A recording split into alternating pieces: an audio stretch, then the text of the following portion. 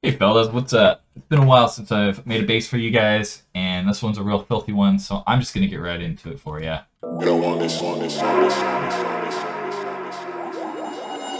I can't test and get the rules.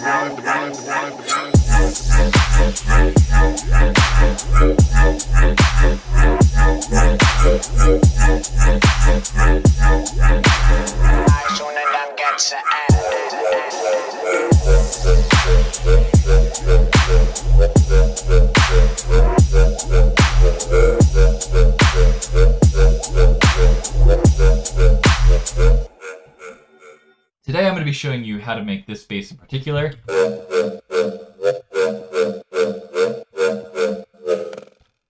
So you'll see here I have a huge amount of effects going on here, and instead of recreating this sound from scratch like I normally do in my videos, I'm going to just kind of talk piece by piece how I made this sound, and then I'm throwing it up on my Patreon, so if you want to kind of skip this whole process, then you can just download that and the rack and mess around with it as you want. That's totally fine. Lately, I've just been kind of learning all my options and setting up situations and ways for me to kind of mess with things on the fly, and therefore have tons of ways to improve it. And that's really what I'm going to talk about more than just showing you how to make a single sound, is showing you how to make a bunch of different sounds. So turning everything off, you'll hear this sound instead.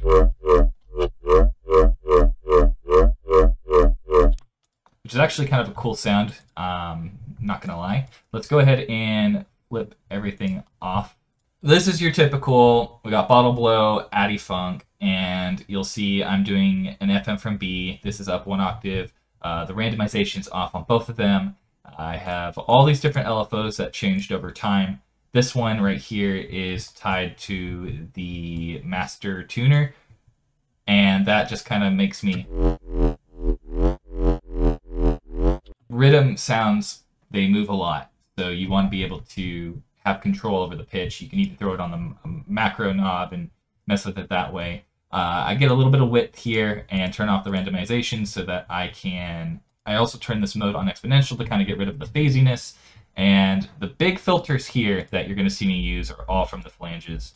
I don't know if that's how you say it, but these right here are your bread and butter for making Riddim sounds. And that's why I prefer Serum over Vital for making these sounds. You can make some cool Riddim sounds in Vital, I'm sure. I just find it easier to turn these filters on. And yeah, that's sick. So what's funny though is almost immediately you're going to see me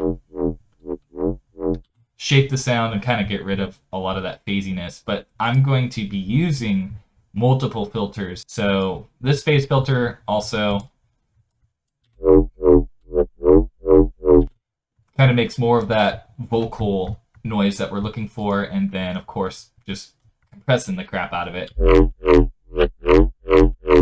And then I always increase the release with my basses because it just kind of cleans it up and shortens it a bit. The tail, I get tail a different way. I don't want my compressor to be lengthening my bass. I like to kind of keep it tight. Tube distortion just kind of, beefs it up a little bit. And then you'll see me using the flanger, the phaser, and the chorus a lot, because these just give you tons of ways to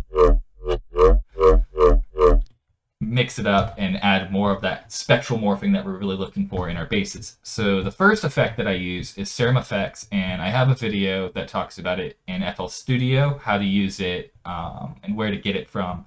And to use it in Ableton, where you're able to use the audio in and use this filter, all you got to do is make a MIDI channel and have it route to this bass and make sure that it's on Serum effects here, and that allows you to use it to have another filter. And I'm going to turn everything off real quick. Again, I used another phase filter. This I moved down because it just cleaned up the bass a bit. And here, distortion, driving it. Flanger, adding more character. Finding different depths can go a long way to beefing up and making a sound better. Now delay is really cool for rhythm basses. And what I do is I turn down the mix a bit, I turn off BPM, I link it, and then I mess around with this parameter here.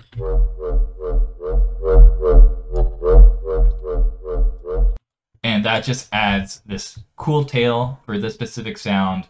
I went with a higher amount than I normally would. Usually I'm like...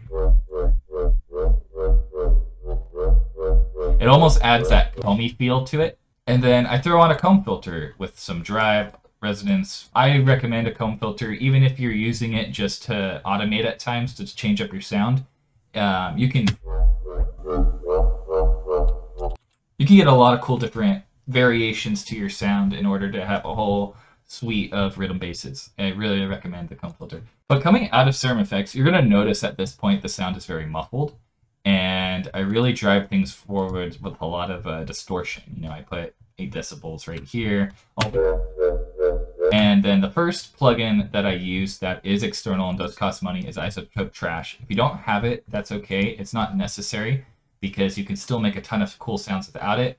But I use it to do a little bit of convolve using the body right here, the body section with intimate and a very, very low mix, in order to kind of sprinkle on a little bit of character. It kind of brought out a little deepness out of the bass that kind of helped. And I really like this radio contact under the faulty, again, messing with the drive and turning the mix down a little bit in order to kind of get a cool effect.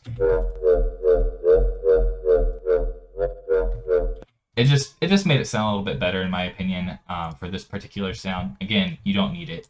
Multiband, I guess I just felt the bass was a little bit too much. Oftentimes I'll be getting rid of bass because I have this sub right here, which I'll leave a link in the description to show how I made it. Essentially EQ, even though I'll put it on, I tend to mess with it a bit, add more stuff, then come back and mess with it some more after I've introduced different things. And there's no right way to EQ. It's just, does it sound better? Usually I add a bit of brightness. Getting the highs back after getting rid of them with the first Serum effects is kind of part of the challenge, and that's why I usually also throw an OTT on, increase the highs a bit, and bring the depth down to 20%. Way too much, but again, dialing it back, and that's a theme you're going to see a lot, is me dialing back effects that I put on because I feel that a little goes a long way.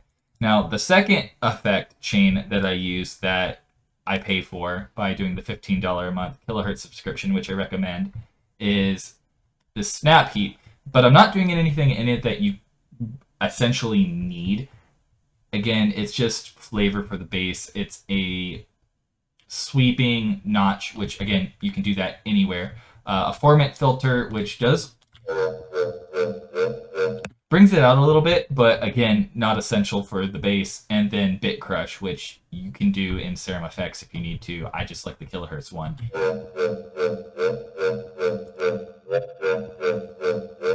Just adds a little bit of ring to it, and again, the mix is really low, really sprinkled in there.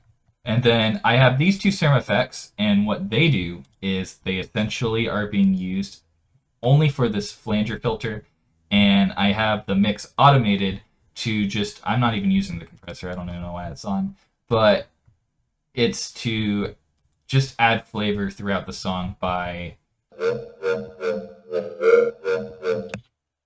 give that cool reverb and change in timbre.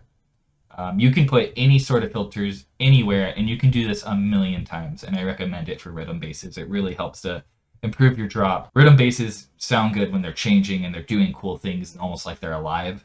And just having tons of cool parameters that you can mess with does that. Speaking of, I have an EQ that's essentially doing that, and it's just to create this little intro. Kind of brings that context, you know, small, big, and helps kind of introduce the drop. Another EQ just to bring out, or just to cut some of the lows and boost the like mid-high area. And then essentially I'm just taking erosion and using that to bring out brightness. And this was recommended to me by one of my viewers in a recent live stream, and I was trying to find ways to add brightness, and